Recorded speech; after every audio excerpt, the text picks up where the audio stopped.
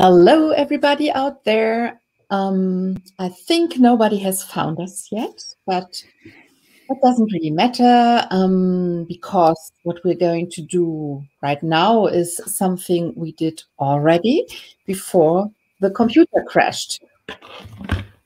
And apparently we still need to solve technical problems. Kannst du mich hören? Inzwischen höre ich doppelt.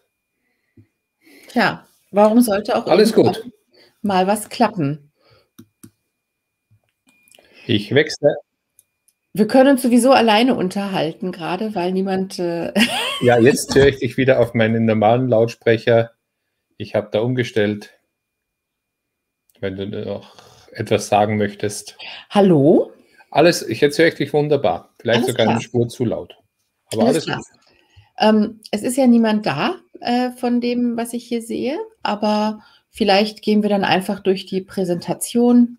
Ja, ich würde sagen, schauen, ob noch jemand dazu kommt. Oder lassen wir es lieber sein, wenn niemand kommt? Das würde ich sehr schade finden für die, die interessiert sind. Da hast du recht. Okay, so, there is somebody. Start again to speak English instead of German. Hello. And yeah, we just get started then, I think. Who doesn't know it yet, I'm talking to my husband, Roy. Hi, Kirsten.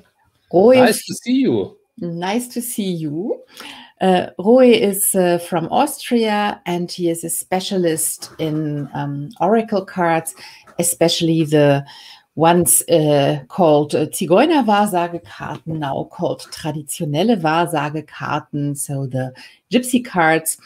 And we tried about 10 days ago to connect astrology to the Gypsy cards, because as you might know, the Gypsy cards don't have any numbers on them, and they don't have anything like systems like you could use for Lenormand or Kipper.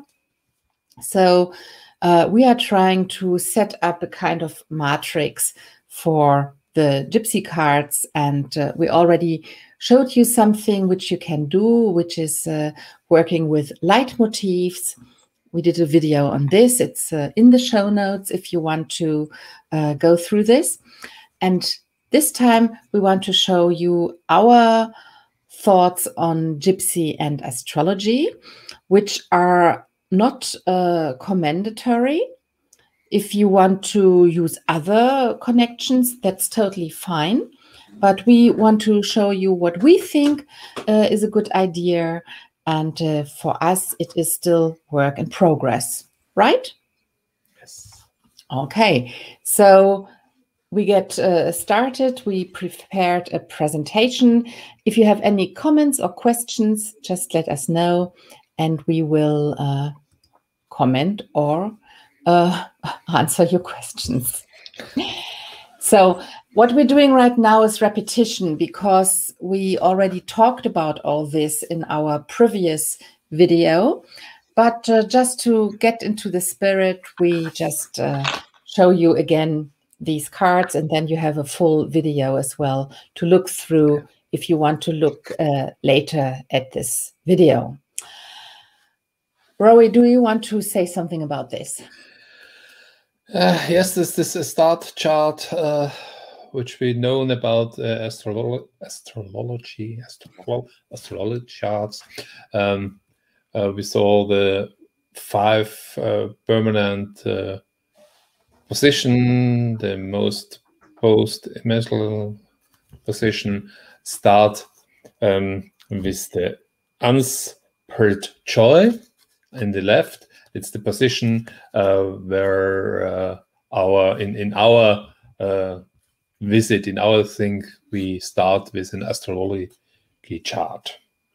And on this position, you know about my terrible English, and so you know why Kirsten is also here, and she is my translator to you in English okay, language. So so what we see here now is the 4 major points of a chart.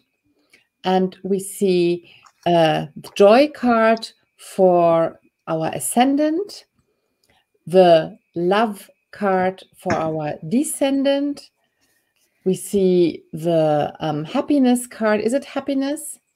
Yes. As the MC, as the highest point in the chart. Fortune, sorry. And the house as the IC, the lowest point in the chart. And the middle card, which is, hello, nice that you joined us. The middle card is constancy. And constancy is kind of the higher self, which we positioned in the middle of the chart. Okay. And the higher self card obviously is, if you look at it, it already has a kind of chart feeling with these beams leaving from the middle to the outside. So this is why we thought this is a quite good setup. Hi, it's you, Jasna. Nice that you joined us. So this is something we already explained in the video before. And now we go through all the other cards, which are still 31 left, and we kind of attributed them to either a star sign or a planet conjunct with the star sign or a house conjunct with this star sign, which leaves us to the first house. And whoops. No, that's long enough. And to the, what are the ones called in English, Roy? Which one? The lover. The lover and the widower, right? Yes, correct. Yeah. And this, oh, I'm so sorry. I'm trying to read the comments parallel. So, okay, like this.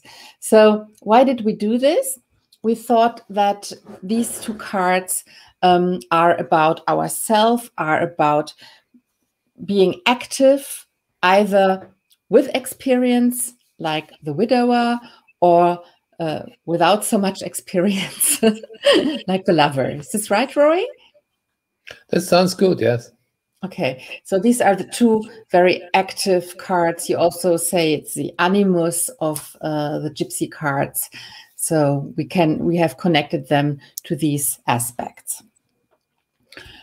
For the second house, for either Taurus, Venus, or house number 2, we thought that, again, the English, please, Roy. Fidelity and money is the second one. That fidelity and money are quite fitting, because money is about our resources, the things we have in order to generate money or do something we want to do, right? Yes, but that's not enough. So Venus is also the thing of all beautiful things. And you see inside the box, there are not only money, there are also jewelries and other things inside. And I think that's the point about Venus. Yeah, there's loads of stuff you can get out of it, though. We have the present card for this, which we put somewhere else, though. And we have the fidelity card in this position, because this card is about life, opposite death. So it's quite a good expression for the axis of Taurus and Scorpio. Yeah. But also it's about remembering what is a life of somebody, and just also perhaps to stick to oneself, to be able to express oneself. These are thoughts we put there, right? That's correct, yes. Okay.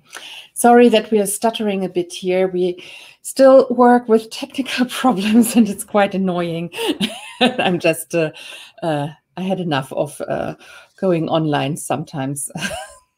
Oh, come on. So here was the first technical problem last time when we did the presentation, of course, when Mercury is present. And as you can see, we have 3 cards for the houses of for Mercury, Gemini, and house 3. Yeah, hi Christine. Great that you're writing this. I don't know why I can't see your names today. Very strange. Nevertheless, we're still online. That's something after all. So for these options, we chose the letter, Yes. message, and visit. And visit, because these are all 3 house or Mercurial or Gemini activities. One is writing, one is talking, and the other one is meeting people in not in a romantic sense or whatever, but just to get connections, right? So this is why we thought these 3 cards fit well. But for me, is the card of the middle, the message, one of the most interesting cards. So it's shown as Mercury, and we know about the Cudeus stab, which Caduceus. Yes. This is one sign of him, and it's also the sign of health. Yeah. Well, the Mercury would definitely be the message, I think. Yeah. While the letter could be more Gemini, and the visit more house 3, I would say. Here for this house, this works quite well. For other houses, it's more problematic. So for the 4th house, and all the people who have come now, please ask your questions if you have questions, right? For the 4th house, we have decided, since the 4th house has also to do with Cancer and the moon, so it's about desire and dreaming. So which cards did we choose, Roy? Gift is the second one. Gift and desire, right. Desire, especially this dreamy Cancerian prospect. Also, she's standing in the house, but looking outside, what you expect from a Cancer. And the gift card is also, because the 4th house is about our childhood, but also about perhaps what we get from our parents, not only material-wise, but also as ideas, how we will go through life. And this is why we connected the card to the 4th house. That's correct, but the desire card is the Cancer for myself. So it's the mother is he's looking about everybody, and she's looking where is the lover, and which time he will arrive also. And I think that's the moon in our I think so too. Do we have a mother card? Would the widow be the mother? I think the widow is the mother herself. Yes. Hi, Jasna. So you now worked out how to show yourself. Interesting.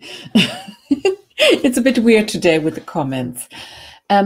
Yeah, so this is, I think, almost as far as we got last time. So now we have 2 cards for the Leo, the Sun, house number 5 option. Which are these, Rory? Baby and merriment. Merriment. Well, merriment, I think, is quite obvious. The 5th house is the card of is the house of pleasure and of fun and of flirting. So this is all in this card, right? Correct. And it's also I go out. I have much of fun. I like to dance. I make party. I make ramba samba. Exactly. While the child card is about, well, new beginnings. But for me, when I thought about astrological correspondences, when we talked about this, for me, this is also the inner child card. And the inner child fits quite well to the sun, Leo.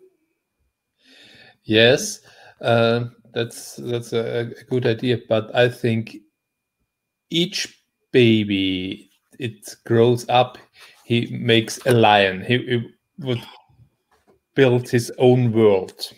Yeah. And they want to fight, and he has to fight. Life is a fight, and I think that's a good thing that we have to know. Each baby has to fight. Yeah, and I like this idea about it has to explore its own world and build up its own world, because this is also something about the sun. Yeah. And of course, the 5th house is the house of children as well. Yes, so you look into this house in order to see not only childbirthing, but also projects you want to develop. And the baby can represent projects, right? That is perfect, Kirsten. Yeah. You make some courses in my Yes, own? I learn and learn and learn thanks to you. Oh, thank you very much. You're welcome. So the next astrological correspondence is for house number 6, which is actually connected to Virgo and again Mercury. So obviously you can put the Mercury card here as well if you want to. But the focus of the 6th house especially, and of Virgo, is more that of work, of routine, of doing stuff we don't always want to do. And that's why we put their anger, which is almost the only working card in the Gypsy deck, isn't it? Sorry, I can't see anyone will work on this card. I No. see only a position with a high and a low position, and the fight against with words. And I think that's the younger make some mistakes, and they have to pitch off his gift for this. And I think it's near by the working situation, but isn't it? It's not a working situation, but it is about work. It's nearby. Nearby. Well, there. Okay. Maybe the youngest has want to fetch something away. We don't know it. Ja. Aber das ist doch jetzt in einem in einem Arbeitskontext trotzdem. We don't know it, Kirsten. Maybe he is a thief. He has stolen something, and the older one fetched him up. We don't know it. So we saw only the situation. Okay, so we can't agree on this one, Roy and I. But it's about something unpleasant, whatever. Right? What is the meaning of this card in a reading? This the situation about the worst discussion. It's a discussion. Yeah, but the worst one. Not a good discussion. Correct. Okay. People are enjoying themselves. Great. So isn't it funny that we're quarreling about the anger card? I like this as well. I've never had so much discussion with which other card, only with the anger card. It's very interesting. We never had a discussion about a card like this. It's quite funny. Okay, it's the card about discussion. This is discussion. Christina says that constancy is more about work. Well, that's what some people say. I think you don't think constancy is work, do you, Roy? No. For you, when you look for work, it's the house usually, isn't it? We have one problem by the Gypsy cards. We have no card about working situation. No, and it was for me by myself. It was so terrible in the starting situation when I started with readings. And for myself, it's the card house. Yeah, I myself am reluctant with constancy for working because it's so much about higher self. Sorry, this is constancy, and this is the eye of Horus. And I don't think that a good is work. Yeah, well, some people say perhaps it's about not so much work like in a Virgo house, but more about finding one's calling. So Berufung. Yeah, but that's not work. Yeah, no, that's not work. So for work is for by myself, by my opinion, I have to do in sometime I love it and sometime I hate it. It's work and I get money for it. Yeah.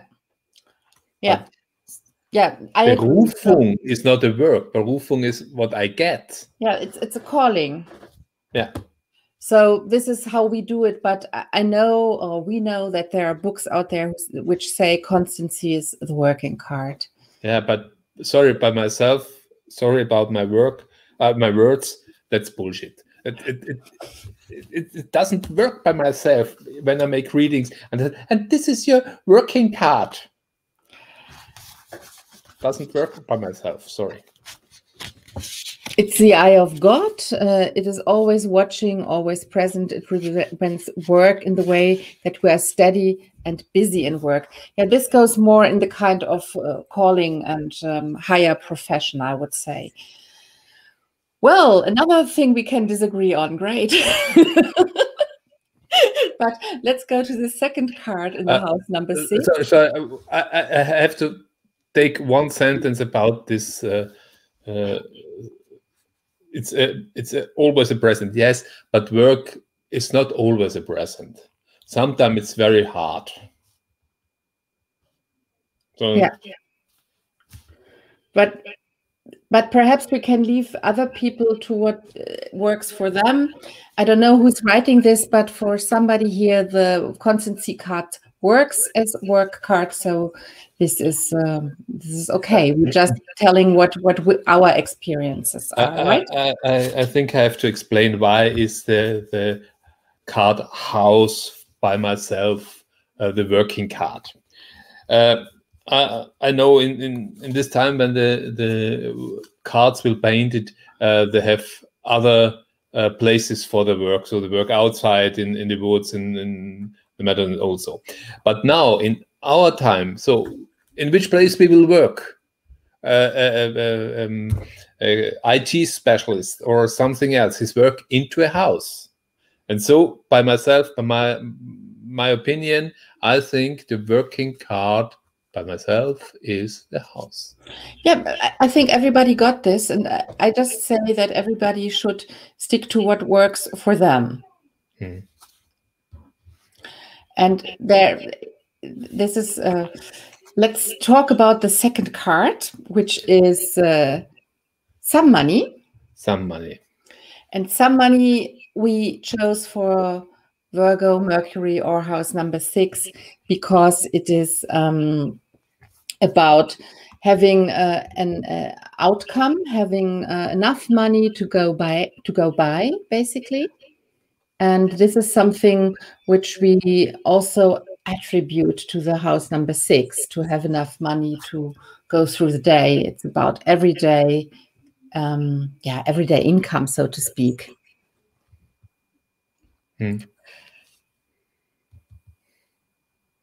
Yeah, this is somebody says the house is a place of work for the COVID period. So, yeah, I'm sure perhaps we do something on this at one point, just these two cards, and think about this together, because it is quite interesting. I think this is one of the main things people who read Gypsy cards quarrel about. But my Libra ascendant wants peace. And this is why I go to the next sheet here. So Yeah, we broke the spell and are now at the house number 7.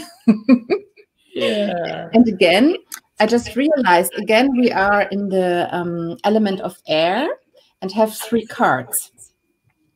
We had 3 cards for Gemini, and now we have 3 cards for Libra. And of course, Libra has to do with Venus, so we chose the sweetheart. Yeah. We also chose the widow, because for the first house, we chose lover and widower. So this is more the romantic interest in a way. And I have an echo now. Do you have some? No, everything is perfect by myself. I'm not. And we chose marriage, because in the house number 7, obviously, it's about partnership, about contracts, about marrying, perhaps. So this was a card we thought would well work with Libra, right? Correct. Yes. I'm not a Libra, Christine. I have a Libra ascendant, which suffers a lot at times. So these are our thoughts for the 7th house. Then we have Scorpio, and wow, that's where we put most of the cards for Pluto, Scorpio, and house number 8. Almost all the cards we don't like. No, I'm kidding. But all these 4 cards have some Scorpio or Plutonian or house number 8 aspect.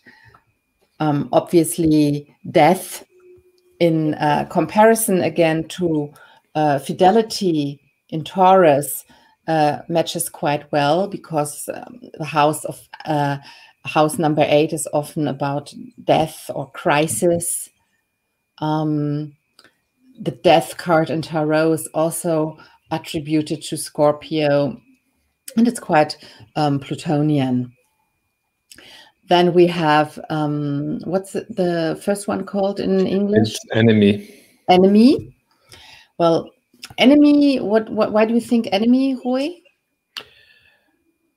Sorry? Why do you think, why did we use enemy there? So Scorpio is also one, he wants to know everything. And sometimes everything of the, not of the good one. And so is the enemy near the Scorpio. Or maybe the best Scorpio. So we don't know what did the guy want. We don't know how many he knows about us. And he's only staying and watching. Yeah. This quality of Scorpio to be able to observe everything, remembering everything, and he don't forget anything. He doesn't forget anything, and he gets it out when it's useful for him. This what we linked enemy to. Then we have falseness. Falseness, I thought, because it's playing in a backyard. And sometimes Pluto is attributed to things which are not in the open, but more, in the back, undercover situations. So this is why we thought this might also work quite well for these 3 attributes. And we also took jealousy there. Again, we have this observing quality in this card. But perhaps we could also put this to Leo, or the 5th house, but then there is a Scorpio aspect with it, this guy in the back. Right? Yes. So maybe he's the enemy on the first card. We don't know it. Yeah, exactly. There we have again the leitmotif thing we talked about in our first presentation here. What would you say is the difference between the enemy and jealousy? Enemy want to know everything about anybody. Jealousy, I don't know about this both person. So it's the interesting is nearer by one thing. So I'm not sure whether I got this. So the enemy is all about gathering information as much as he can. Yes. And the jealousy guy, he's focused on one thing. On one thing, on one person, on one, most on love. Okay, got this. Interesting. Yeah, but these are two things I can see with Pluto and Scorpio, definitely. So the next thing we have is house number 9, Jupiter, Sagittarius. Immediately we get lighter cards. Yeah, better one. The journey we took because the 9th house, but also Sagittarius, is about traveling, open up one's horizon, right? Yeah. Then we have the Eclectic. Great work. The ecclesiasticist. Geistlicher is much easier. It's a very strange word, isn't it? So he is a kind of spiritual guide. Yeah. So that's why we put him here. He could be a Jupiterian influence. We could argue that constancy will fit here or on the MC. So this is also a quality. And we have the hope there, because after the dia cards of the 8th house of Scorpio, the Scorpio cards, we have this revelation and a feeling of liberty. And again, we have on this card this horizon, the traveling. Usually Sagittarius has always a vision he wants to follow or she wants to follow. That's why we came up with this one. Right? Yeah. Good. You are having a discussion there about 8th house planets, I see. Please continue. Oh no, I'm going back to the 8th house. So Capricorn. Now we have number 10. And for these, we chose judge and officer. Yeah, but officer is definitively wrong. Why?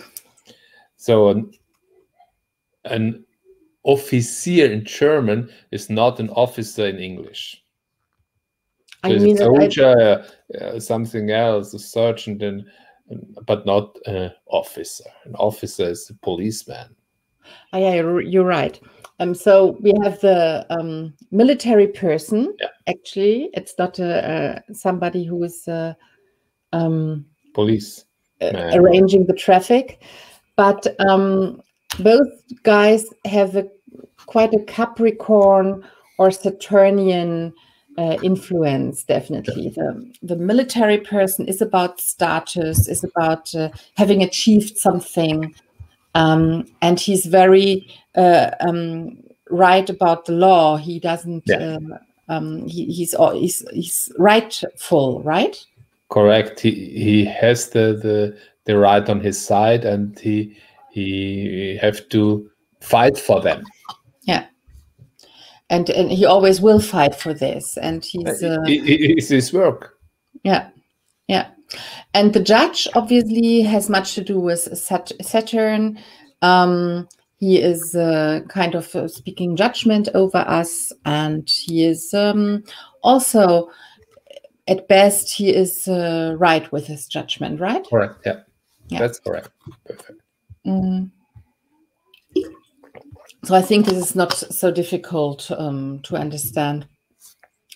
Then we have to continue the 11th house, Aquarius, Uranus, and there we put the thought card, but also the what's it called? I can't read it. The misfortune card.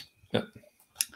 The misfortune card we put there because Uranian experiences can feel like disaster at times because something very suddenly happens and we didn't see it coming.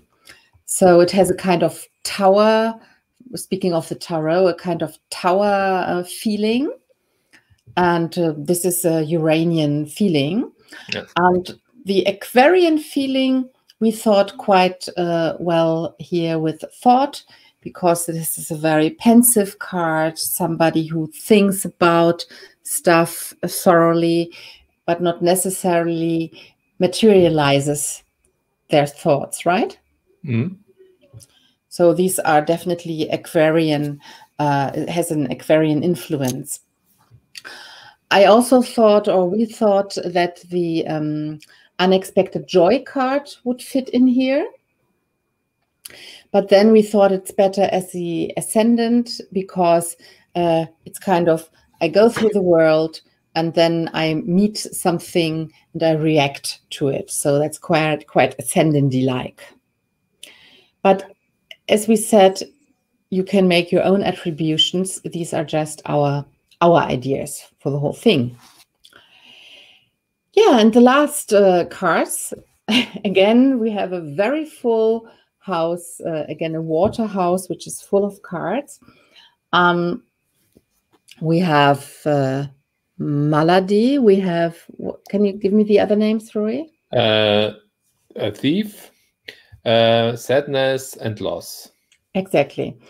So the sadness card could perhaps also go into the 4th house. It's also a moody card, a moony card. But this melancholy Pisceans have about being in the world, this is a quality we saw in this card. Correct. The melody and the loss card are there because these are two things the traditional astrologers would put into the 12th house: sickness and losing stuff or hidden stuff. And the theft card as well goes in this direction. So the thief steals things from us, but it's also about secrecy, things which are not clear. I mean, it's a very shady card, very shadowy. So this is why we thought this is a good way of bringing these cards together. And the loss card obviously is also quite Neptunian, because it's illusion whether there's a winner or a loser on this card, isn't there? Yeah. Yeah, so that's about it. That's our attributions. And we wanted to make this video also not only to give you an idea how you can experiment with the Gypsy cards and give them more depth, but also to ask what you think about this, to get feedback, which you don't need to give us right now, but it would be great to hear from you about this and your thoughts on that.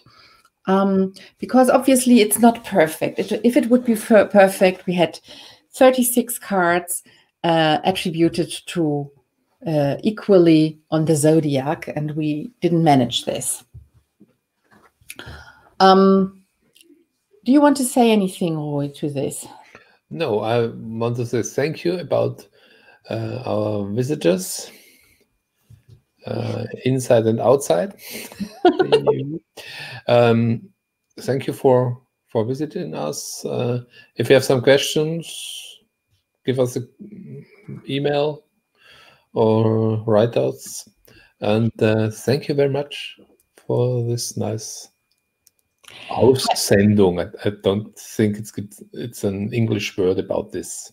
Aussendungen. Aussendung. I'm thankful for your feedback, Brandt and Christine. Yeah, it's just something we play around with and want to think about. Thanks, Jasna. The next thing we wanted to do, I told you today what I thought would be a good idea, but I forgot. No, you never thought, to be honest. I know, I remember. So we want to do a video on how we might connect tarot and the Gypsy cards. We already gave 2 examples with the Death card and with the Misfortune card. But I'm sure we can do other correspondences. And yeah, as we said, if you have some ideas, get in touch with us. I mean, we're here on Facebook and in this group anyway, so you can write stuff down in the comments.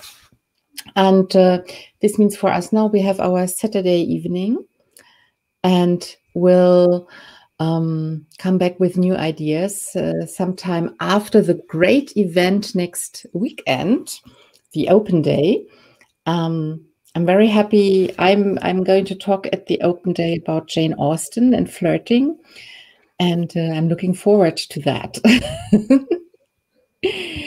Great. People like the idea of tarot and Gypsy. So we will do this next.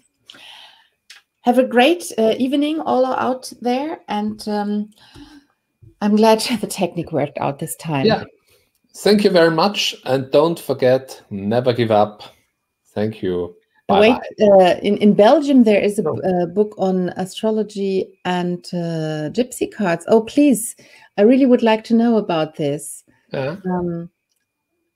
Please send us or just put in a link into the that's interesting. That would be really great. I guess it's in French. Then we should handle this. Okay. Maybe in Dutch. In Dutch. Well, yeah, could be. Anyway, have a great evening, everybody out there. Yeah, what's the name?